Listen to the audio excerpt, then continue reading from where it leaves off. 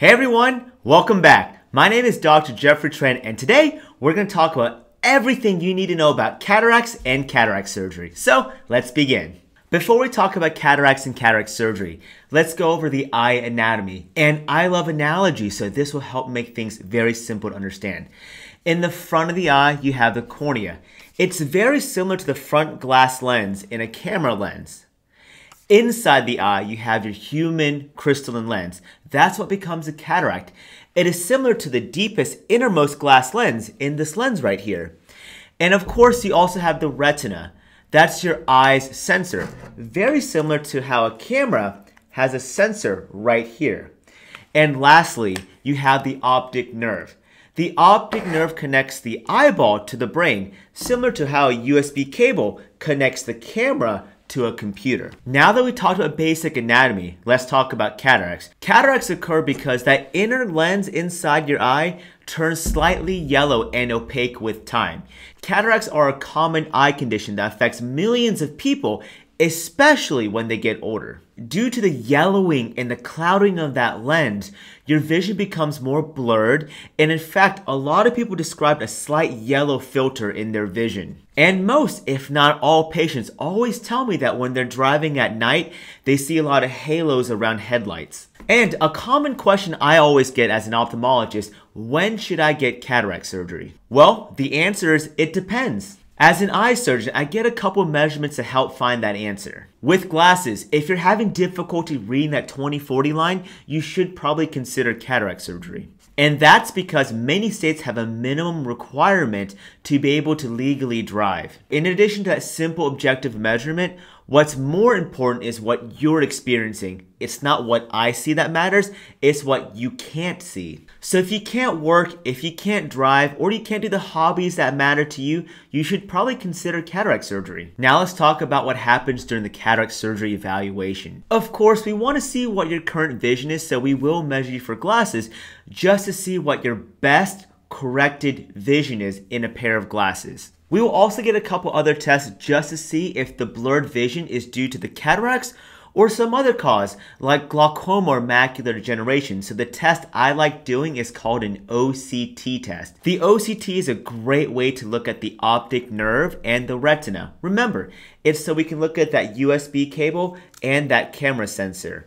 And of course, we'll get other tests called topography to look at that front glass lens and biometry to look at that lens inside the eye. How is cataract surgery performed? Cataract surgery is performed as an outpatient procedure, meaning you go home that same day. We try to make you as comfortable as possible, so we do put numbing eye drops inside the eye, and of course we have an anesthesiologist to keep you calm and relaxed during the entire surgery. After ensuring that you're calm and relaxed, we then place an eyelid holder into the eye so I can get to the cataract. Then I make small incisions into the eye.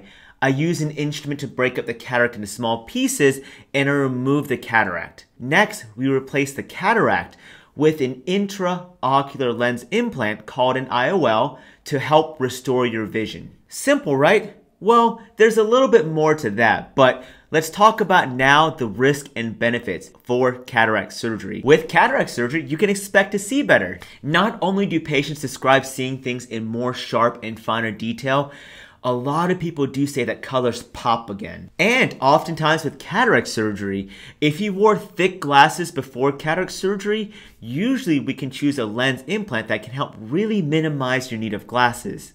Of course, there are risks with cataract surgery. Let's go over some of the more common issues and then move along and talk about the very severe complications that can occur with cataract surgery. Dry eyes. Dry eyes is very common after cataract surgery. Patients with dry eyes experience what's called a foreign body sensation, meaning they feel like there's dirt or sand in their eyes. Their eyes might be red or even slightly blurred. We usually take care of dry eyes with artificial tears, but some patients do require stronger medications. For a very detailed overview about dry eyes and how we take care of it, click this video right here. Droopy eyelids. Remember that eyelid holder that we talked about? Well, that eyelid holder can stretch the skin of the eyelid so that your eyelids may droop just a little bit. To address this, we can do an eyelid surgery to help lift the eyelid up. Glare. Sometimes after cataract surgery, patients can report glare. So when they look at headlights or lights at night, they'll notice a little bit of streaking or a little bit of rings around these lights. These are more common with certain types of lenses, such as the multifocal lens. Posterior capsular opacification. A posterior capsular opacification is when the capsule holding the lens implant becomes hazy with time.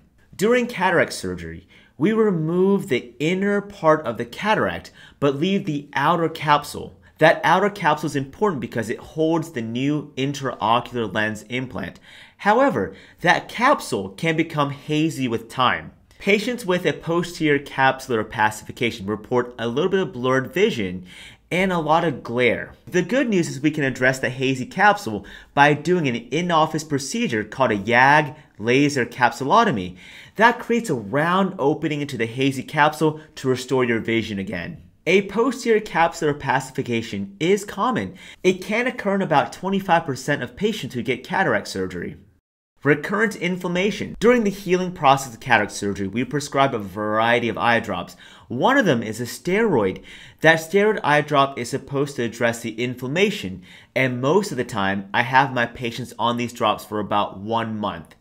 Sometimes patients with recurrent inflammation experience red eyes, eye pain, light sensitivity, and when I examine their eyes, there's still a little bit of inflammation. So in that case, instead of just using the eye drops for 4 weeks, we sometimes need it for about a total of 2 months.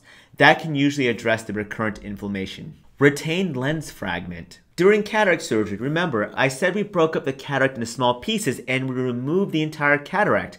However, small pieces of the cataract may remain in the eye.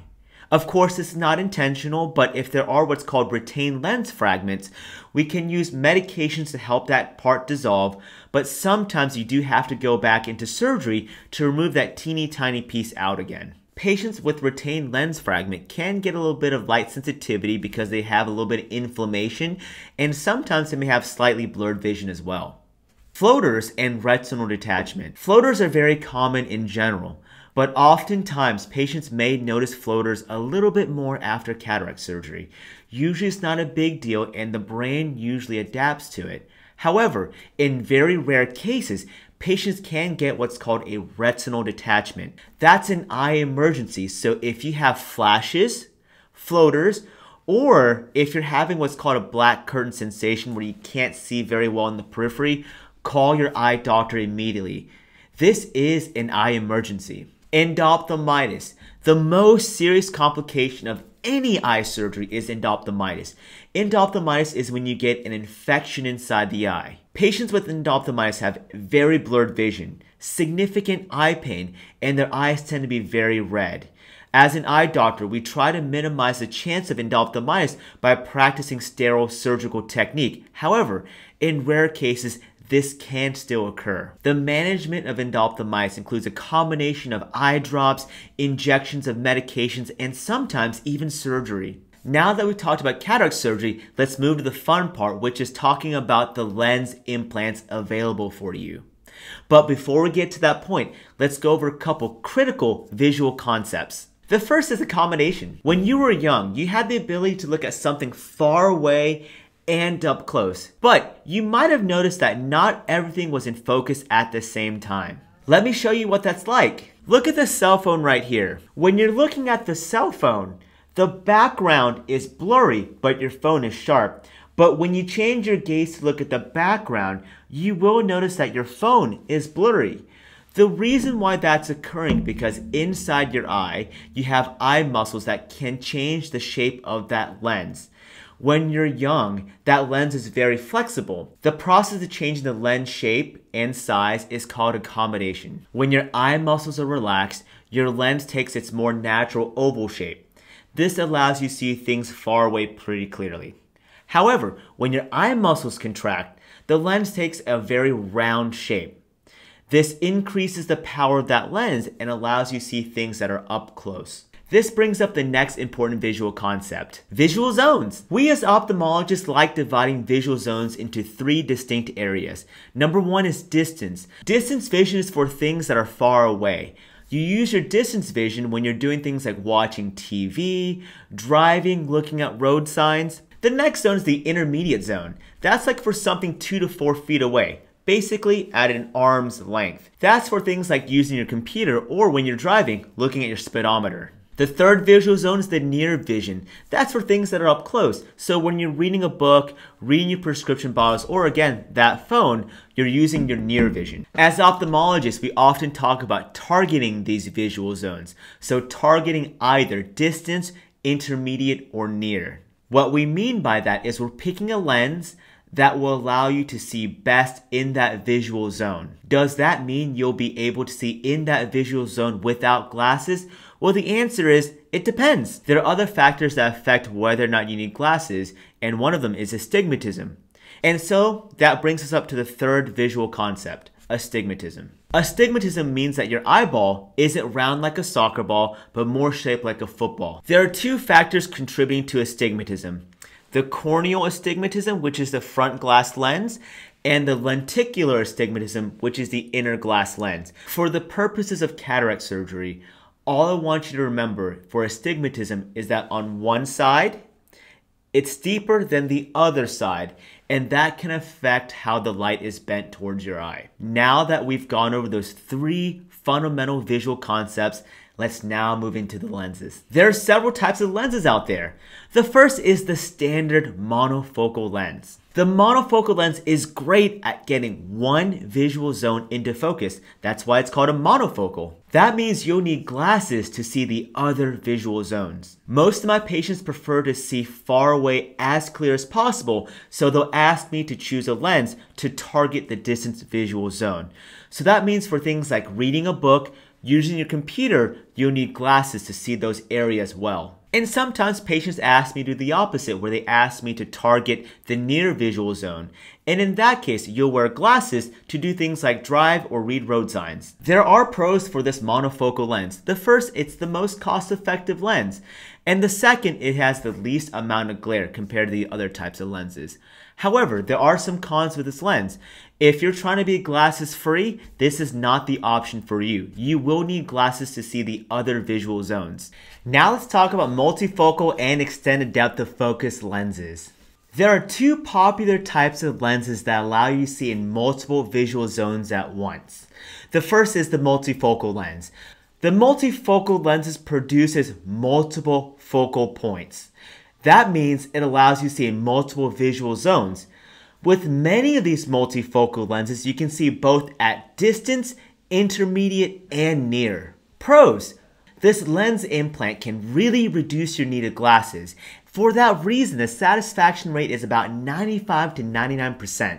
But it's not perfect. There are some cons. Some people may notice glares and halos with this type of lens implant. And there still might be a decreased contrast sensitivity. And lastly, not everyone is a suitable candidate for this lens implant. If you have bad diabetic retinopathy, macular degeneration, or glaucoma, I typically do not recommend this lens implant for you. The other type of lens implant that's great for multiple visual zones is called the extended depth of focus lens. This is a newer type of lens implant that gives you an elongated focus of vision. Unlike a multifocal lens implant, which creates multiple focal points, an EDOF lens creates one single continuous focal point. The pros of this type of lens is it can reduce your need of glasses to see in multiple visual zones. As a rough rule of thumb, the EDOF lenses are really good at distance and intermediate. And this lens implant may be an option for patients with early to mild macular degeneration and glaucoma, eye conditions that would not have been suitable for the multifocal lens implant. The cons of this lens is that it doesn't give you as good near vision as a multifocal lens implant. With certain types of EDOF lenses, you can get a reduced contrast sensitivity. Now let's talk about toric lenses. Toric lenses address astigmatism. Remember, if you have astigmatism, one axis of the eye bends light more than the other axis. And as we mentioned earlier, there are two parts contributing to astigmatism. The corneal astigmatism, which is the front of the eye, and the lenticular astigmatism. And during cataract surgery, since we remove your eye's natural lens, mathematically, the only part contributing to astigmatism left after cataract surgery is really all coming from the cornea. And so during cataract surgery, there's two ways we can address astigmatism. Number one, we can make incisions into the cornea to reduce some of the astigmatism. The larger the amount of astigmatism, the larger the incision we need to make in the cornea. The second is we can insert a special type of lens called that toric lens to replace your eye's natural lens. The larger the amount of astigmatism, the larger the power of that toric lens will be. All the previous lenses that we talked about, the monofocal, the multifocal, the extended depth of focus lens, all have a toric option. So that means you can get a monofocal toric lens, a multifocal toric lens, and an extended depth of focus toric lens. To decide whether between I like doing number one, making an incision to the cornea, or option number two, doing a toric lens, I usually look at the amount of astigmatism that a patient has. If it's small amounts, I prefer making the corneal incision, but for larger amounts of astigmatism, I do prefer the toric lens implant. The reason being, for corneal incisions, the bigger the astigmatism, the bigger the incision. So for really large amounts of astigmatism, I have to make such big cuts that I really don't recommend it. Now let's talk about light adjustable lenses. There's a new type of lens implant that allows you to adjust the power of the lens after cataract surgery. And we do so by using an in-office laser performed after cataract surgery. The cool part is you can also address small amounts of astigmatism as well.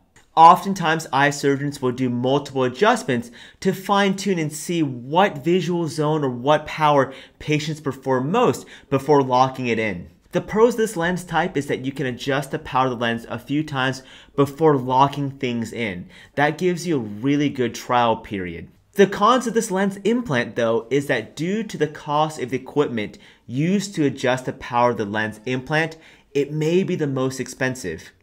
In addition, it does require the most visits to the doctor's office because you have to do that to adjust the power. Now let's talk about femtosecond laser. With routine cataract surgery, we're using instruments to do every step, including making the round opening into the lens implant, using the entire instrument to break up the cataract into small pieces, and of course, for patients that are trying to correct astigmatism, we use instruments to make our corneal incisions. With femto cataract surgery, a computer is helping us do some of these critical steps. That means the opening lens is centered. So when we do the multifocal lens or the toric lens, I hit the sweet spot of that lens a little bit easier. In addition, by softening the lens, it helps make the step to remove the cataract a little bit easier during cataract surgery. And most importantly, with that laser, we can create precise incisions into the cornea to address small amounts of astigmatism. Now for the critical post-op period. I always have a few restrictions and rules for my patients. Number one, wear that eye shield. The eye shield that we give you at the surgery center, please wear that at night for the first week after cataract surgery. You might accidentally rub your eyes and that eye shield will help prevent you from doing that. Number two, avoid eye rubbing. Eye rubbing can cause a lot of damage to your eye. Number three, avoid getting water into your eyes. That means when you bathe, make every effort to prevent soapy water from hitting your eyes. Number four, minimize physical activity. As a rough rule of thumb, I tell patients no more than 10 to 15 pounds. If you have to hold your breath to lift something, it's probably too heavy. Also, don't bend at the waist. Keep your head above your heart at all times. And of course, the most critical thing is to follow the post-op eye drop instructions. During each visit, we're checking to make sure the eye is healing properly. So we might be adjusting the steroid, the non-steroidal eye drops, or even the antibiotics. So follow the instructions to the T. Now for a few commonly asked questions. Number one, can I use my eyesight right away after cataract surgery? The answer is, of course. You can read as much as you want. You can watch as much Netflix or television. There is no limitation to that. However, you might notice that for the first few days your vision's blurred, and that's to be expected. Number two, when can I expect to see again? Well, the answer is depends. Most patients who have routine cataract surgery can expect the first few days to be blurred. There are some patients who see 20/20 right away. That's the exception, not the rule. And I also get asked, can I go back to work right away? And the answer to that is also, it depends. It depends on your type of work. If you do a lot of desk work, of course you can return within a few days, but if you do a little bit of heavy lifting, remember that 10 to 15 pounds, you need to be off heavy weights for about 2 to 3 weeks. And the one last thing I want to leave you guys with is when to call us right away. Remember, blurred vision, eye pain, and irritation is common after cataract surgery. However, if you're having flashes or floaters, severe headaches with nausea and vomiting, call us right away because you could be having signs of a retinal detachment or even high eye pressures. The only way to know is to be examined by your eye surgeon. Anyways, I hope you found that overview of cataracts and cataract surgery to be very helpful. Don't forget, as always, your eyes tell. Thanks for watching. We'll see you next time.